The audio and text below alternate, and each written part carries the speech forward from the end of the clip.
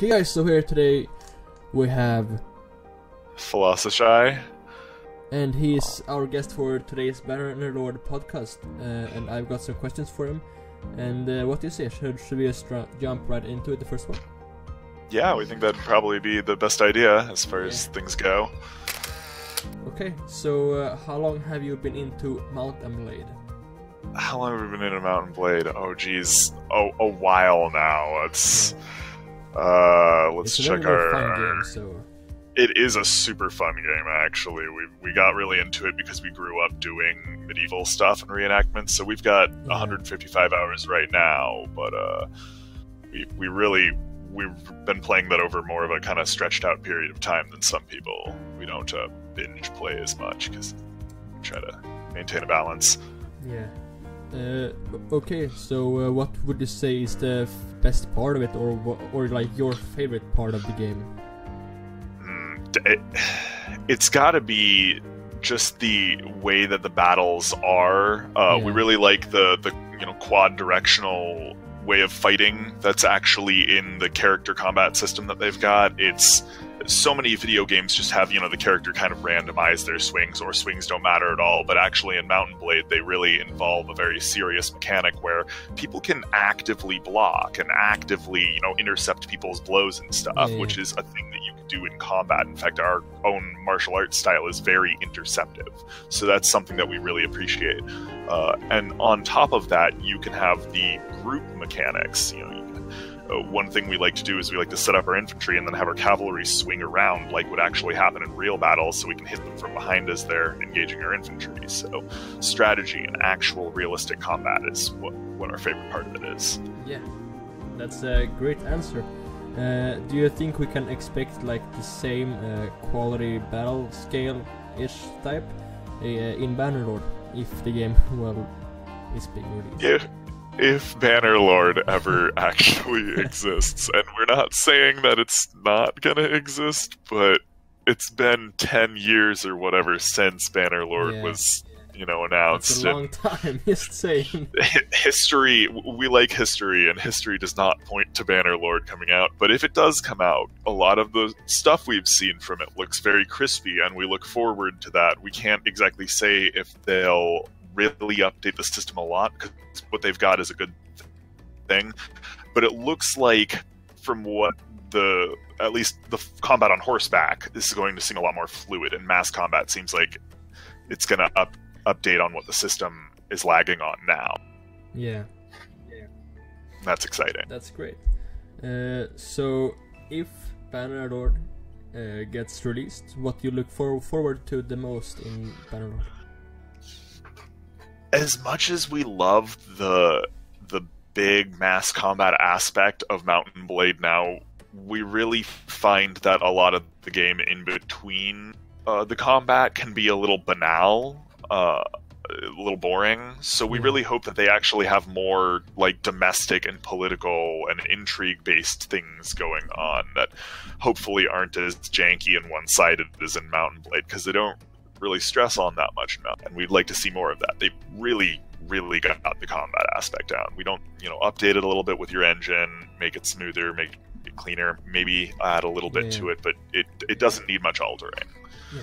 They've got a really good thing already. Yeah. I think, if I'm not remembering the wrong, I think that Teleworlds actually had like a dev blog about their diplomatic relations, or like something around that. So I think that that is definitely going to be an improvement that they're looking forward to fix in Bannerlord. So I think that it's on its way if the game actually exists, which I actually read on a forum.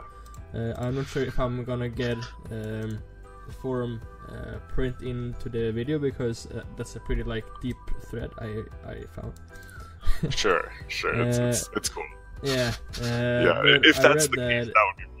Yeah, but I read on the thread that they think that the game is already finished, but they are just like trying to build up some hype, and it's going like the wrong path for them. So they just try to kind of like save as much hype as they possibly can now with the dev blogs and everything like that.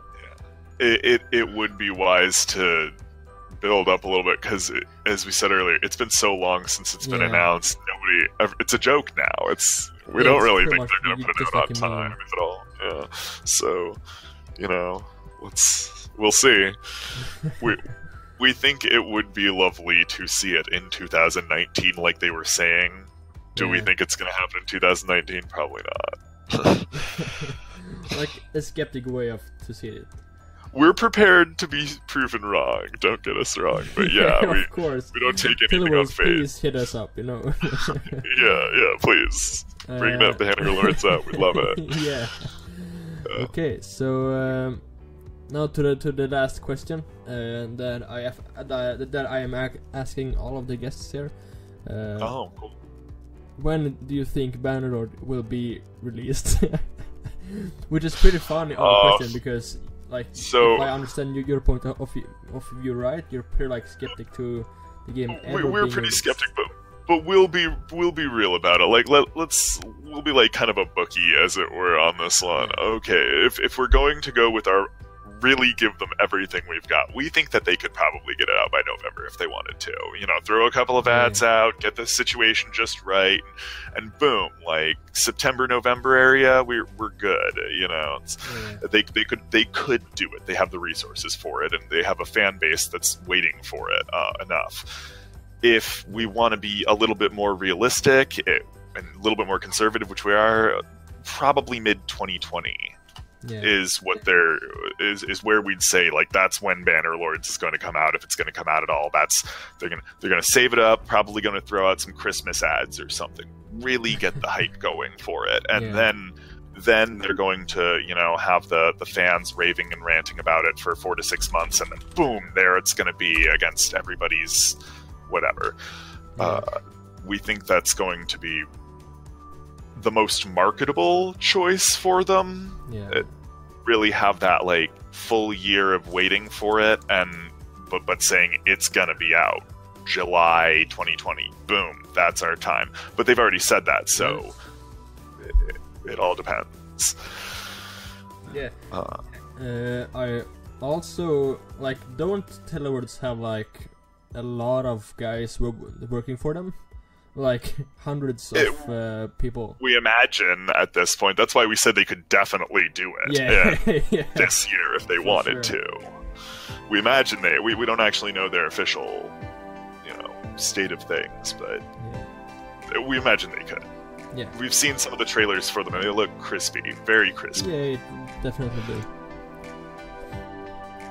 Okay, so that was the last question, and thank you so much for being on this week's episode.